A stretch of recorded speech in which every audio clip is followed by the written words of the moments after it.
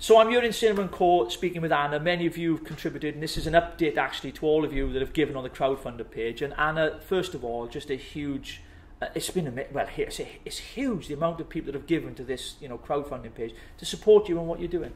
It's absolutely blown me away, to be honest. I didn't expect anyone to set up a crowdfunder, so to have this much money raised in such a short amount of time has just been very overwhelming and incredibly heartwarming. And it's the comments from people from all walks of life, all over the country, even all over the world.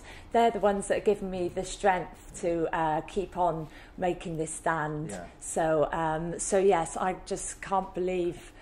I still can't believe it. I can see you're completely overwhelmed, and I think what I wanted to do today with you is just to give an update to all those who've given, because we've talked. Obviously, a lot of people have made ideas of what should be done, but we've talked about what we're going to do with that money. Firstly, I raised it for you and your family because you needed that support. That was the first reason why we did it, and for the business as well. I mean, you've got some ideas of what you want to do with some of that money as well, don't you? What are those ideas so we can update those that have given? Sure. So yes, it's only been quite recently I've had the time to think about it, because of course I've been firefighting my business up until this point. So yes, I really want to give back to the local community that have missed out as a result of the unlawful attempted closure of my business. So yeah, I'd really like to educate and empower other small business owners and others in general, really, to stand up and realise that yes, they can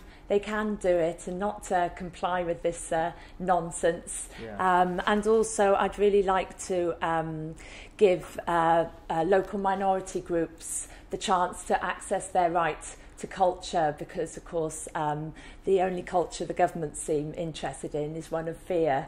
So yes, and also we've got a real food shortage in Swansea. There's lots of schools living in poverty. There are kids that are starving. So yes, there's a community fund that I'd like to put some of the money into that, but also to give those schools a chance to access culture as well, and come to the cinema and do free school screenings for them. So that's just amazing, Anna. And as long as I can get lifelong membership for free, mine. I mean, that's a joke, by the way, from all my haters. I'm really joking, but I think it's because you are concerned about the community, local businesses, and what you've done really is an example of the power of what can be done from smaller businesses, that when they say, look, I don't want to discriminate certain people in society or segregate, because you love everybody. I've seen you, minority groups, all this kind of stuff, and I know you've been criticised. We've had some groups out there, not going to mention their names, give them a platform. But I've met you, I've got to know you. You're such a loving person, and people don't realise, the pain. It's been quite painful for you, this journey, because you've been exposed to all this stuff. BBC Wales, ITV Wales, all these Welsh media guys, and all you wanted to do really is open up a cinema for everybody. Isn't that right?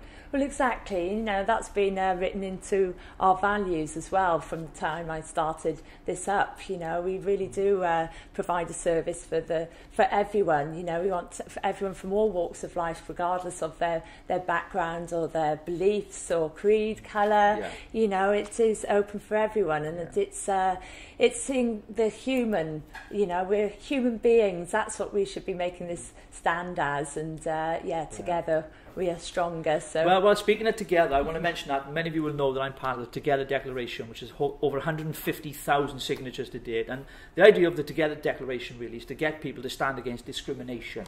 It's not a political party, nothing like that. It's just a group of people, from business owners to individuals to politicians. Actually, some of them have signed it as well, to let them know that we don't agree with the government imposing these rules, if you like, discriminating against certain groups in society, because we believe in the freedom of all. All lives matter is what I always say to people, every single human life. And so it's important people get that message. Anna, it's been an absolute pleasure being with you. Now, where's the kettle? I need a cup of coffee or something. I need a drink.